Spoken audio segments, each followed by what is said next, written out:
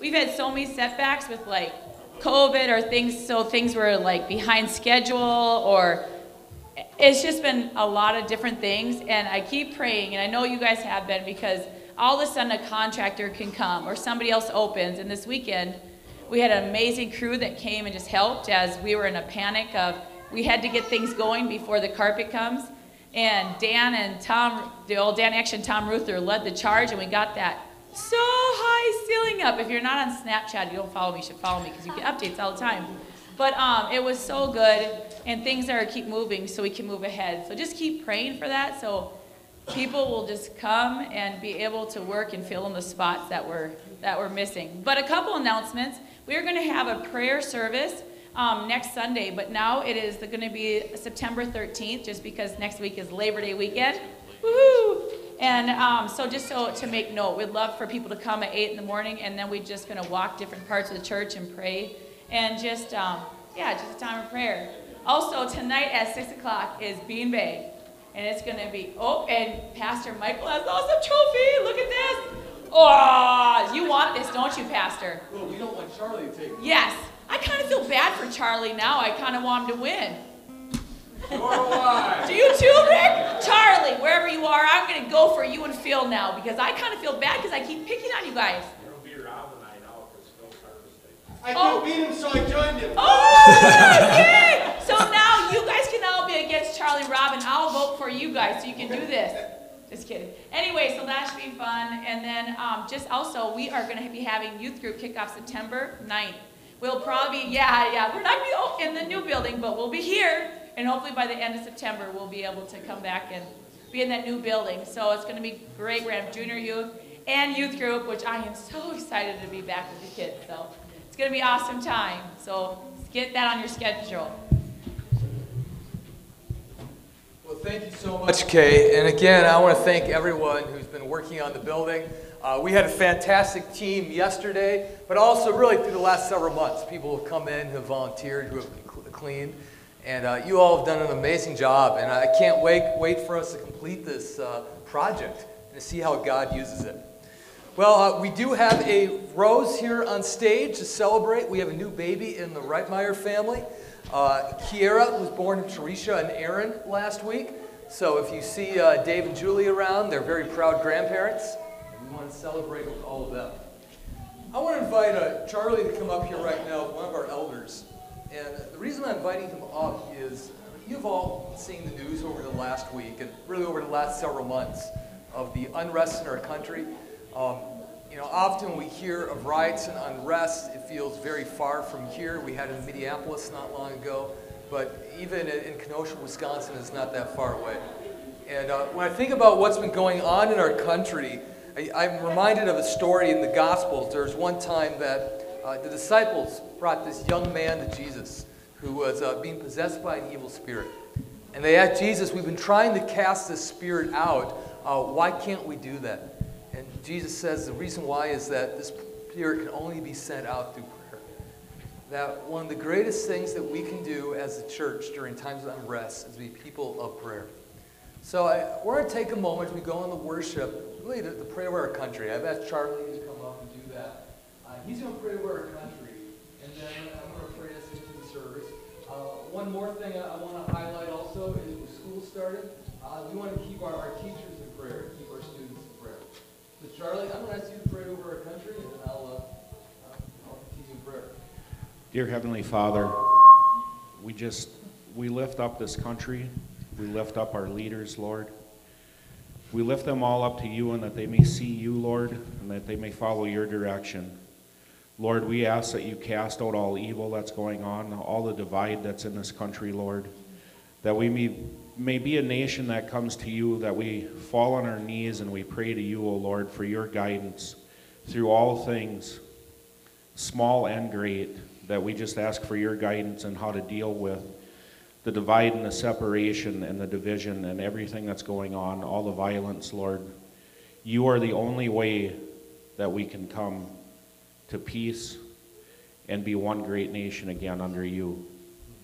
Lord, I just lift up our teachers, our students, everybody that's involved in schools this year, Lord, with everything that's going on with all the COVID-19 stuff, just that They remember that you're in charge and that you are watching over everything that's going on. But we lift them up to have extra patience to deal with all of this, Lord. Lord, we just pray for all these things in your holy, holy name. And Father, we want to pray you keep us in the attitude of prayer. This would be a morning that we're able to see your heart. Lord, fill us with love and all the distractions we bring in with us. May those just drift away for us to clearly see you. Bless this time in the name of Jesus. Amen. I want to remind you that due to COVID, we're not passing an offering plate, but we do have the Giving Center available in the back. I also have a box available over here if God has led you to give in any way. One more thing. Usually on the last Sunday of the month, we do a missions focus. We're part of the Christian Missionary Alliance, our denomination, and they're very actively involved with mission work around the world. In fact, as a church, we give to the Great Commission Fund. A part of what comes in the church goes toward missions. So we want to show you this video to show how God has been using the Great Commission Fund recently to bring glory to his name. Take a look at the screen. It's not there. It was there. Okay, so if he's not there, Alliance family, we're on mission together. I'm so encouraged by the way that you've engaged, even just in recent days. You may remember that at the beginning of the COVID crisis, I came to you concerned because it felt like we were going to have to pull back. And we did with budgets and with salaries, but we haven't had to pull back with personnel. We are carrying in chaos because of you. I want you to know of some of the impact around the world that you're making because your workers have been allowed to stay in place. Our CAMA team has been able to distribute $150,000 of meals and personal protective equipment and utility assistance through 72 of our churches in 23 states and Puerto Rico. Through your engagement with Envision, 300 families have been fed over a long period of time in Miami, and 2,000 urban poor in Manila are receiving help multiple times a week. In one North African country, over 250 families have been able to be fed, and 7 new believers have been baptized. In South Asia, nearly 100 human trafficking survivors have received emergency food rations through your access teams. In West Africa, for example, hundreds of street kids are being fed through the local church. In the secular nation of Uruguay, where COVID has caused people to reevaluate what life after death might mean, 2 have found salvation in Jesus. So I started by saying, Alliance family, we're on mission together. I'm serious about that. And I want you to know what an honor it is to be president of an organization like this. When the human need increases, so does the responsiveness to the gospel. So the fact that we've been able to stay present on location, being Jesus in these communities, is very significant. Our calling is clear, our task is unfinished, but together we will stay on mission.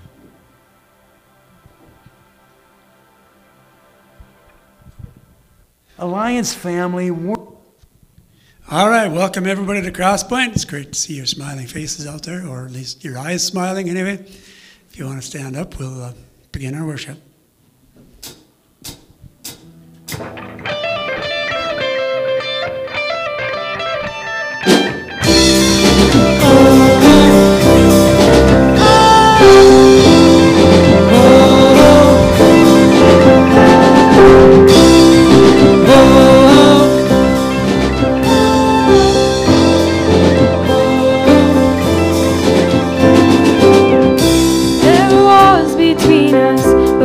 Cross, you came and broke them down.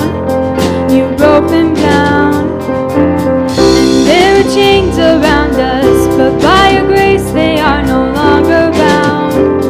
No longer bound. You called me out of the grave. You called me into the light. You called my name and then my heart came alive. Your love is greater. Your love is stronger. Your love awakens, awakens, awakens me. Your love is greater. Your love is stronger. Your love awakens, awakens, awakens me. Oh,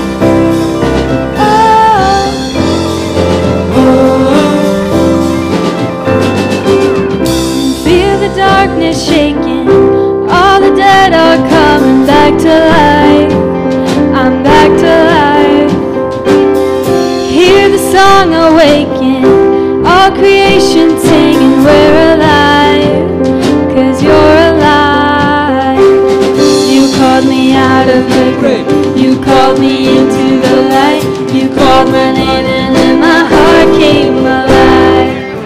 Your love is greater, your love is stronger. Your love awakens, awakens, awakens me. Your love is greater, your love is stronger. Your love awakens, awakens, awakens me. And what a love we found, death can't hold us down. We shouted out, we're alive, 'cause you're alive. And what a love we found, death can't hold us down. We shouted out, we're alive, 'cause you're alive. And what a love we found, death can't hold us down. We shouted out, we're alive, 'cause you're alive.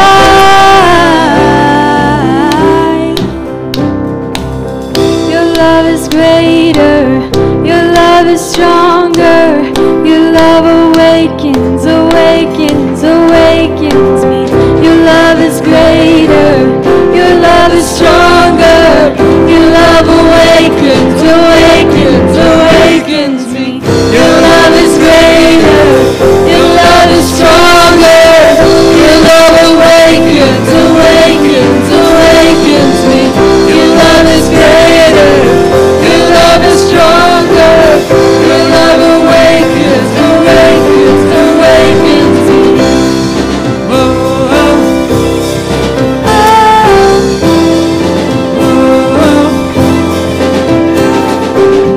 Your love is greater, your love is stronger. Your love awakens, awakens, awakens me.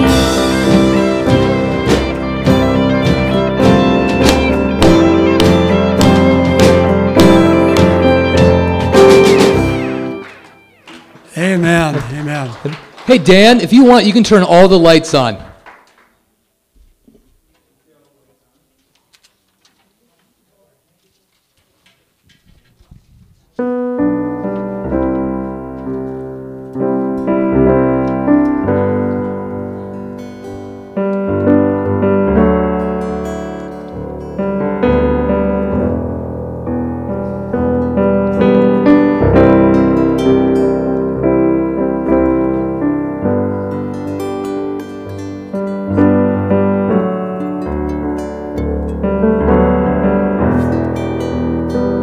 You are here, moving in our midst.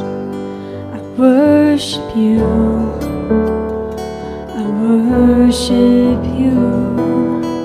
You are here, working in this place. I worship you, I worship you. Waymaker, miracle worker, promise keeper, light in the darkness. My God, that is who you are. You are waymaker, miracle worker, promise keeper, light in the darkness. My God, that is who you are. You are here, touching every heart. I worship you, I worship you. You are here, healing every heart. I worship you, I worship you. You are here, turning lives around. I worship you, I worship you. You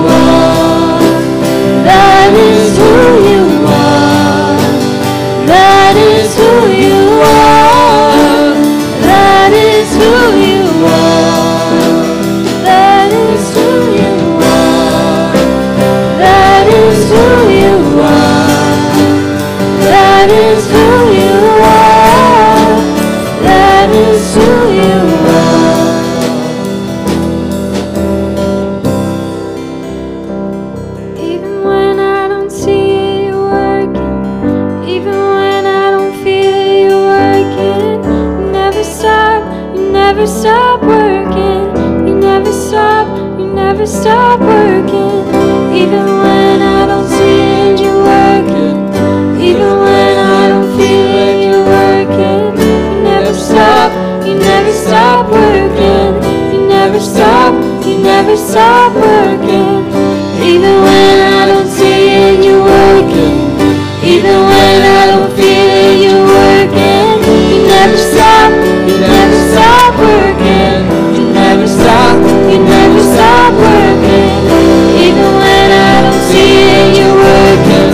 Even when I don't feel it, you're working. You never stop working. You never stop. Waymaker, miracle worker, promise keeper, light in the darkness. My God, that is who you are. Waymaker, miracle worker, promise keeper, light in the darkness. My God, that is who you are.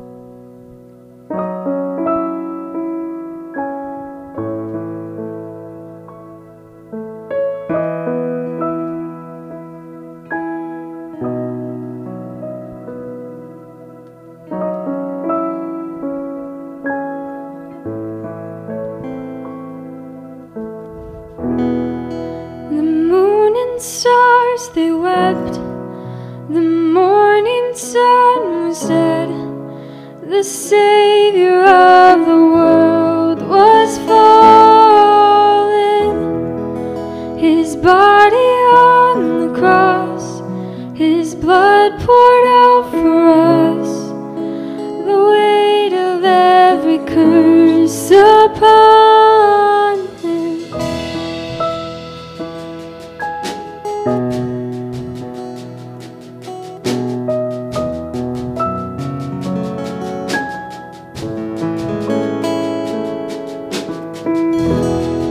One final breath He gave as heaven looked away.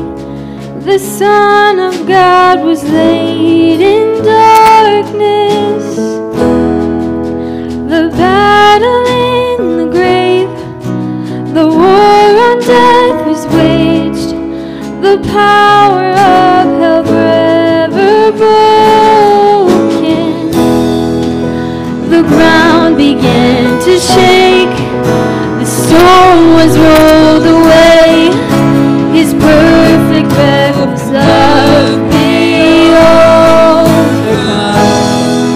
Now death, where is your sting? Our resurrected King has rendered you defeated.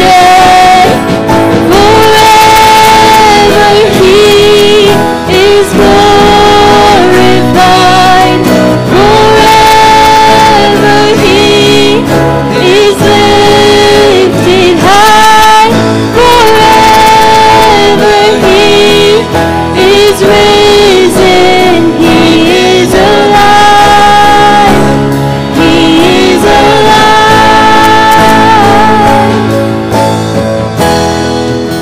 The ground began to shake, the stone was rolled away. His perfect love was not beyond. Now death, where is your sting?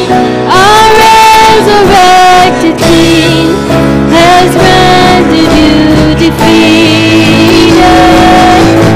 Forever He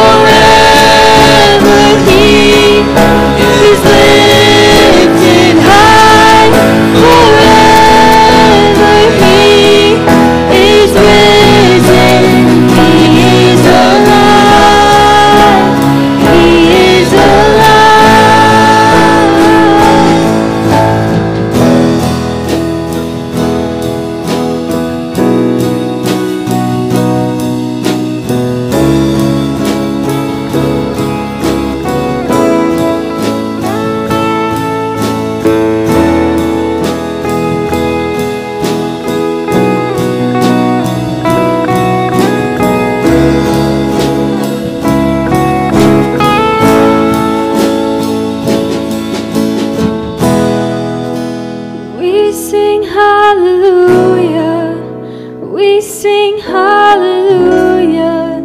We sing hallelujah. The Lamb is overcome. We sing hallelujah. We sing hallelujah.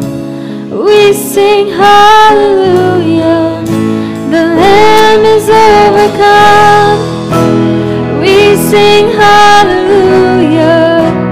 We sing hallelujah. We sing hallelujah. The Lamb is overcome. We sing hallelujah. We sing hallelujah. We sing hallelujah. Forever He is glorified. Forever He is lifted high. Forever He is risen. He is alive. He is alive. Forever He is glorified. Forever He is lifted high. Forever He is risen. He is alive. He is alive.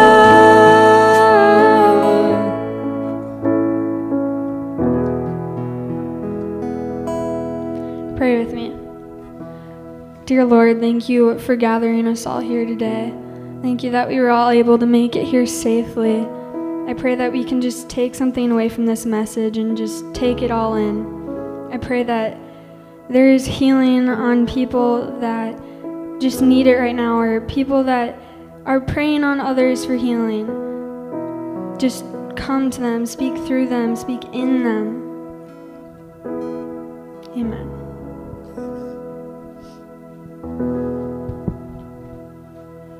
Thank you so much, team. Hey, go ahead and be seated. You already just did it. Okay. By the way, how do you guys like the new screens? And I want to thank Tom Rupert did an amazing job of installing them. And it's so nice just being able to see the screen. We can turn all the lights on and still see what's up there. Well, before we get into the message, I want to share a little bit about what's going on this fall. Many of you have heard me talk about this a little bit already. Maybe you got an email last week about this. How one of our core values is discipleship. And one thing that we believe is discipleship happens best in the context of relationships and some kind of community. And many of you have been involved in small groups in the past. We've really talked about small groups the last several years. Really being a setting for 8 to 12 people to be together, to interact, to ask each other questions, hold each other accountable. And we recognize that they may not function the way they have in the past this fall. That for many right now, being in a group in a home just does not feel safe. So we're doing something this fall that's kind of adapting the small group model a little bit called COVID clusters. And here's basically what we're doing. If you're already involved in a small group and your small group wants to keep on meeting, we want to cheer you on. Keep on going. Maybe you're here like to be a part of a small group. If that's the case, we'd love to get you into a small group. Maybe you're not comfortable with that, but maybe being with another couple or another person in a much smaller setting, maybe even meeting at Lakes Cafe with another person once a week. Maybe that would work better for you. And the point is, we want to get everyone, as many people as possible, in some kind of Christ-centered relationship. Right away, maybe you have something set up. Maybe you know who you'd like to ask. Maybe you're sitting here and thinking, I don't even know where to begin. I don't know who to ask about getting together. And if that's the case, we would like to help you. Many of you have cards on your chairs. If you want to fill that out and turn that in, you can put it in the Giving Center or put it here in that box. If you fill that out and identify what kind of group you'd like, we have a team that will work on connecting you with someone or connecting you with the group. Another option is on our church website. We have a place that you can email to join a group. You can do that. And we are doing a special series looking at the big picture of the Bible coming this fall. And we have resources, site resources going with that. Groups don't have to use that. If God lays something else in your heart, you can use that. But we are providing resources if you're looking for resources to use. And as I said, we care about more than anything is for you to be in some kind of community. And we believe that God uses that. And we're eager to see what God is going to do. I want to invite you right now, we're going to jump into our Bible passage. If you want to turn to Matthew chapter 7, we've been doing this series on the Sermon on the Mount. Last week, we technically ended the series. We concluded it. But that's because the conclusion worked better for our service at Pioneer Grounds. So we ended it last week, but we have one more week. So just pretend that this is actually last week and that last week is this week. Sermon on the Mount is this message that Jesus gave about living in the kingdom of God. That if you are a follower of Jesus, what kind of person is the Holy Spirit transforming you into? And our role is to partner with the Holy Spirit. Our role is to develop habits to help us become this kind of person that really has the character of Christ, that has this lifestyle permeating the way that we live. Now, we're going to look at today is what Jesus teaches about judging. And I'm going to suggest that this may be one of the most abused passages by some Christians and other groups of Christians. It's often one of the ones that we tend to not apply very well. And we're going to try to dig into it and see what does it mean for us to live this out. And if I were to summarize kind of where we're going this morning, is that Christ's followers were to humbly discern good and evil, knowing that God alone has the right to determine the condition of one's heart. And we'll flesh it out as we move into this morning. If you join me, we're going to start reading Matthew chapter 7, starting in verse 1. Do not judge, or you too will be judged. For in the same way you judge others, you will be judged. And with the measure you use, it will be measured to you. Why do you look at the speck of sawdust in your brother's eye and pay no attention to the plank in your own eye? How can you say to one another, let me take the speck out of your eye, when all the time there's a plank in your own eye? You hypocrite. First take the plank out of your own eye, and then you will see clearly to remove the speck from your brother's eye. Jesus starts off with a very clear command. He says, do not judge, or you too will be judged.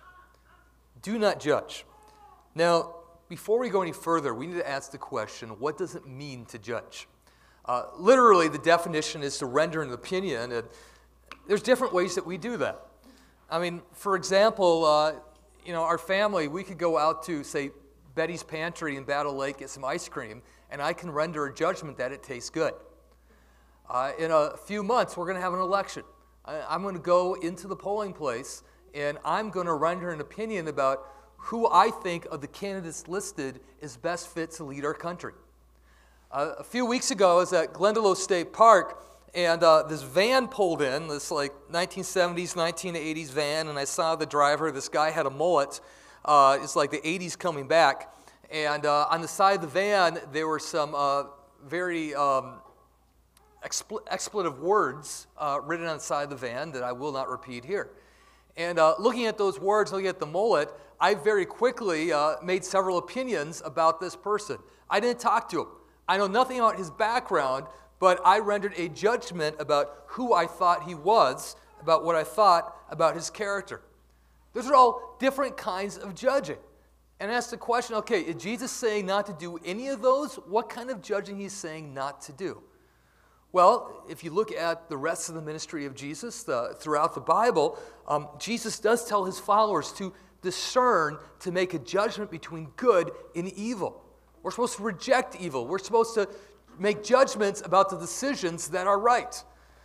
You have in the book of Titus and 1 Timothy, you have Paul, who he's filled with the Holy Spirit. He's writing these things about choosing leaders for the church.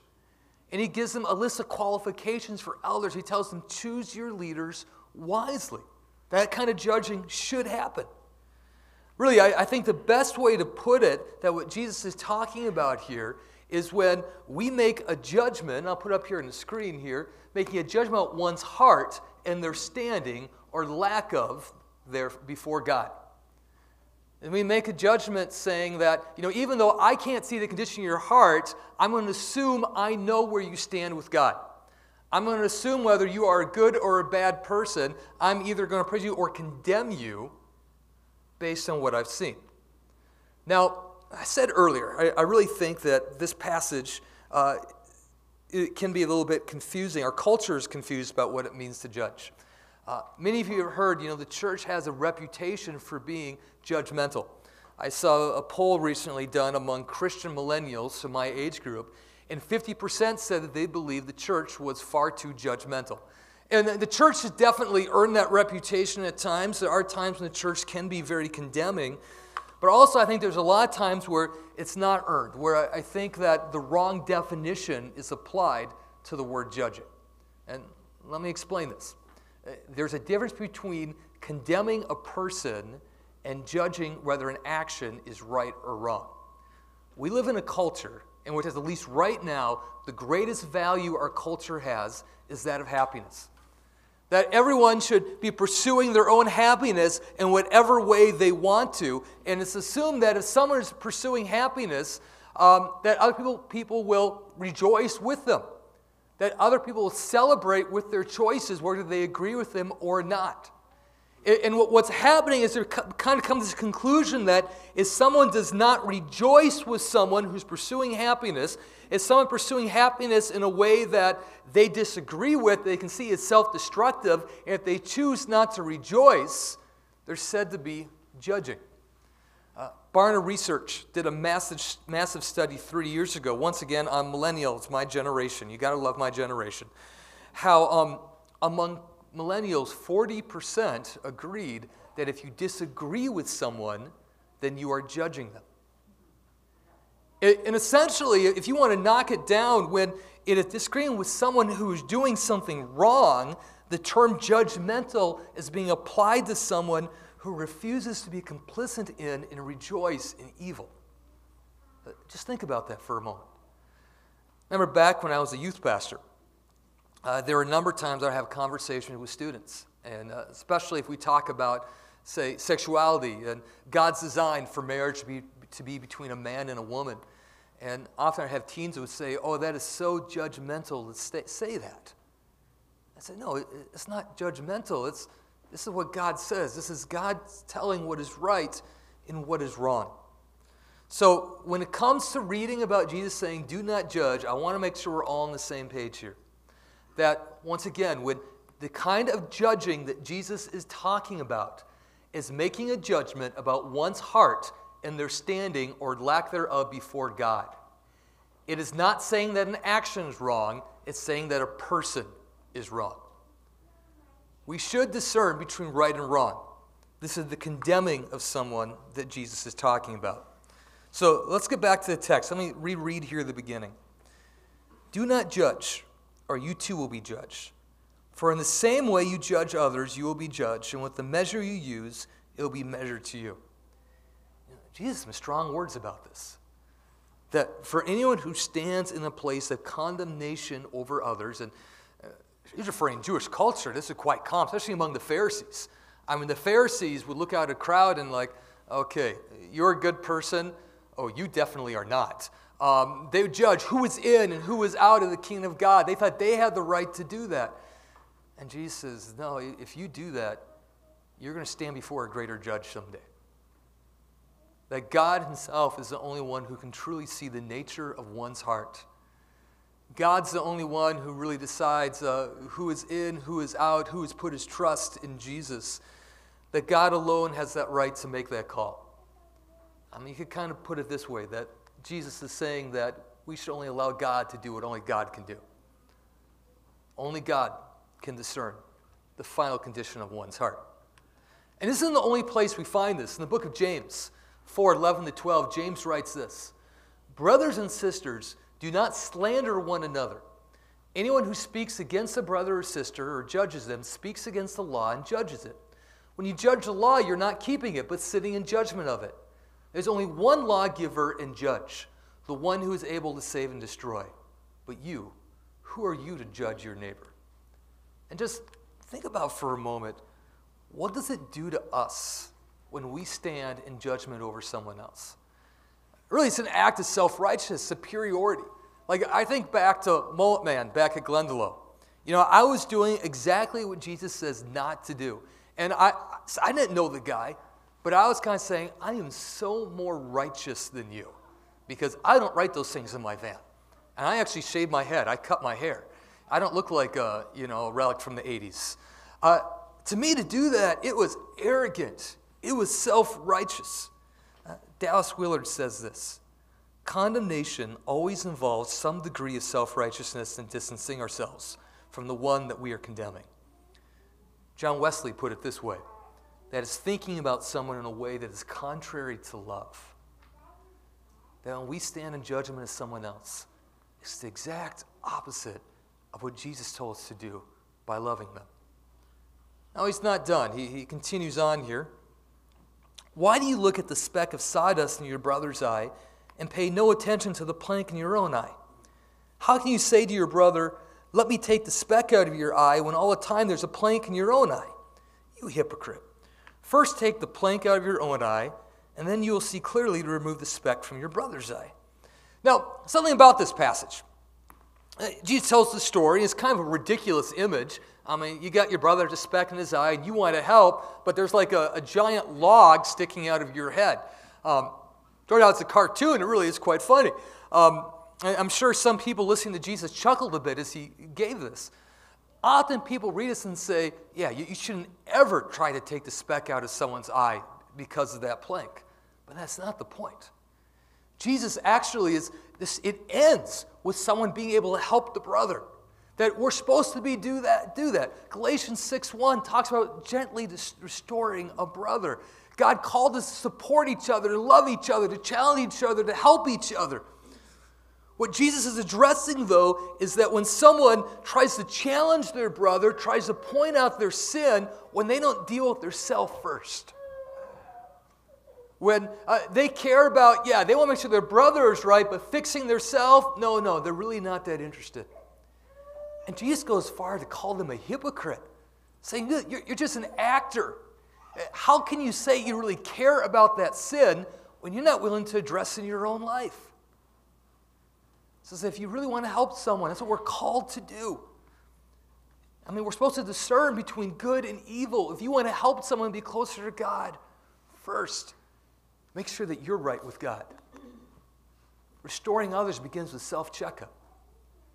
And you see God above all else, see His work in His life. Remember that you are sinful and you are in the journey. And once you are at a place of walking with Jesus and seeking after Him, He fills you with His supernatural love. And when you are filled with His love, when you are filled with the Holy Spirit, then you are able to love your brother and to help them on their own journey. I mentioned earlier that I know for many Christians, and myself included, we're not the best at following this. And I know for me in the last week, as I've been working on this, God's been really hitting me because I often fall into condemnation. And there's a story I came across that really challenged me. This was in a Leadership Journal a few years ago. You might remember Ted Haggard. Ted Haggard, he was pastor of a mega church in Colorado. He was the head of the National Association of Evangelicals, 2003 to 2006. He was a key advisor to President Bush. Really, during that time, he was the face of the evangelical church. In 2006, he had a major fall. It came out that he had been having an affair, that also he had been paying for male prostitutes. This man who had this image of being this great Christian leader suddenly didn't look like that great Christian leader anymore. He fell and he crashed hard. And often the media would proclaim him as, this is proof that Christians are hypocrites. This is proof that Christians, they may preach a nice message, but they really don't live it out. And the rest of the church was very quick to disavow Ted Haggard. We don't want to be associated with him. Well, one of those people who didn't want to be associated with Ted Haggard was another pastor in Colorado named Mike Cheshire. And, as Michael watched the fall of Ted Haggard, it was just like, there goes another one. It was kind of a little bit of disinterest. Well, he writes the story that about 2 or 3 years after that, he was having lunch with a friend of his who was an atheist. And they're at some restaurant where there were TVs up on the wall and some news network, and on the TV, somehow this story came up, just kind of looking back to the fall of Ted Haggard. And his atheist friend made this comment. He said, "That's the reason I will not become a Christian. You know, many of the things that you say, Mike, make sense, but that is what keeps me away." Well, Mike responded, referring to the Haggard's fall, saying, "Hey man, not all of us do things like that." And his friend said this, "Michael, you just proved my point. See, that guy said sorry a long time ago. Even his wife and kids stayed and forgave him. But all you Christians still seem to hate him. You guys can't forgive him and let him back into your good graces. Every time you talk to me about God, you explain that he will take me as I am. You say he forgives all my failures and will restore my hope. And as long as I stay outside the church, you say that God wants to forgive me. But that guy failed while he was one of you, and most of you are still vicious to him. You Christians eat your own. You always have, and you always will." There's a scary line.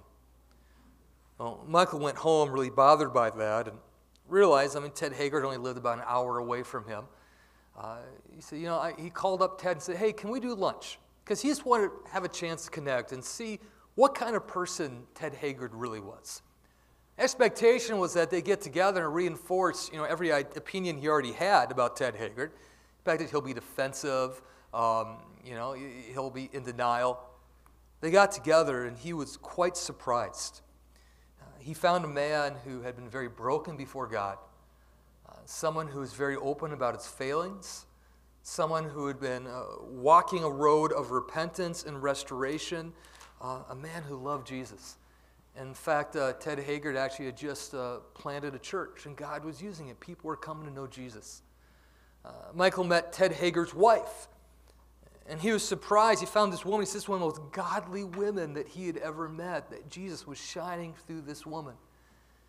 And he walked away just thinking, wow, I was so quick to condemn this man when God wasn't done with him yet.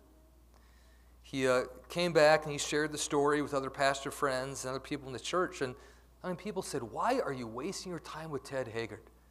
There's no way that God could use someone like that again." And then in the article, Michael made this comment, many feel that he couldn't be used by God again, but that's not our call to make. That's God's call to make. And when I reflect back on that, it gets me, because I can remember when Ted Haggard messed up. I can remember feeling like, oh no, and not just upset with him, but the fact that, as the leader of the Evangelical Association, we're all tainted by that. I wanted him to disappear, never be seen again. I was quick to condemn him. I think in the last week, we had the story of Jerry Falwell Jr., and some of you have been watching that, his fall as the leader of Liberty.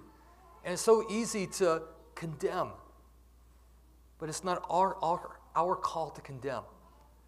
We can say those actions are right and wrong, but God's the one.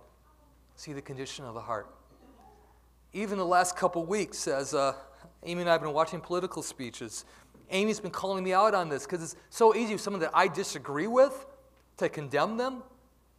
And for Amy to say, "Hey, Michael, remember that message you're working on? You can disagree with them, but only God sees the condition of their heart." So as we close, I want to give you a couple things here to walk away with. Some things that can maybe help us live this out a bit. Number one, remember where you came from. Remember that every one of us in this room has fallen short of the glory of God. We've rebelled against him. Every one of us is sinful. It's said that one of the things that sets Christians apart is that we've been forgiven. But even in the midst of that, we're sinful, that we have no right to accuse someone else, to judge someone else, to be in a place of superiority. Here's the second one. Internalize what God did for you. I love Romans 8:1. There is no condemnation for those who are in Christ Jesus. That if you're here this morning, and if you put your trust in Jesus, even though you've messed up, God looks at you, and there's no condemnation, that he sees you as his beloved child. And if God doesn't condemn us, then we should be careful not to do that either. Here's a third one, and this is a hard one. Assume the best of people. Several years ago, I was in the church, and there was a major conflict that erupted among the elders. And our district superintendent came in and kind of walked the church through a reconciliation process. And one thing the DS told us as a rule is, until someone proves you wrong, assume the best of them. Because what happens is, I'm going to pick on Rick because he's in the front here. If Rick and I are in a conflict, and if we disagree, it's very easy for me to prescribe motives. Rick did that. That's because Rick is out to get me. Rick is an evil person. He is bad. And here's the thing. Reconciliation cannot happen as long as Rick is an evil, bad person. Because I cannot reconcile with someone like that. But if I take the position of saying, Rick, I disagree with you, and you did some things that were wrong, but I'm going to assume the best of you, then reconciliation is possible. Now, if Rick proves to be an evil person, then yes, we could do that. But assume the best until that is evident. And I'll tell you, that's something I'm not good at. God has taken me on a journey there. Lastly, prioritize your walk with God. Remember, how do you take the speck out of someone else's eye? Well, when the plank is removed from your eye first. When your walk with God is central. God will use you in incredible ways. God will use you to help your brothers. God will help you, use you to bring other people closer to God. But it has to start with your walk with God. And when the church lives this out, there really is something incredible that happens. When you look at the vision that the Bible gives us for the church, it kind of works a little bit like a support group. It's a bunch of messed up people who are on the journey to follow Jesus, on the journey to be transformed to be like him. Remember, Jesus told the Pharisees that he didn't come for the well, he came for the sick. And when we have this attitude of we are focusing on loving God and focusing on loving people, and yes, discerning between right and wrong. When something is wrong, still declaring that. But loving people in the midst of that and letting God be the one who condemns or accepts. When we do that, it's a beautiful thing. And right now, I'm looking at our culture, and we got an election coming up, and we are so polarized right now. And there are words going back and forth, and there are labels going back and forth.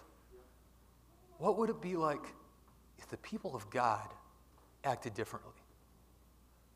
What if we were the people that when it comes to condemning others and assuming the position of judge only God can do, what if we were the ones who chose not to do that? But chose to love instead, and in every moment continually point people toward Jesus. Point people toward the one who loves them, the one who longs to be reconciled to him, the one who can only do true healing. What if that be said of us as a church? Let's close. Father, I want to thank you for this morning. And I know for me, this is one of those messages and passages that exposes some of the dark places in my heart. Some of the areas that I need to continually repent of and seek your transformation. Father, may we be a people who don't fit into the mold of condemning that our culture is in. Father, may we show the way of Jesus, a way that is different. Father, throughout the week, as we encounter people and as that gut reaction to condemn, Lord, may we hold that thought captive. May we remember where we came from. May we remember what you did for us. And Lord, in each of those moments when we are ready to condemn, may that be replaced with a sense of love and mercy and embracing. We ask this in the name of Jesus. Amen. May God bless you this week.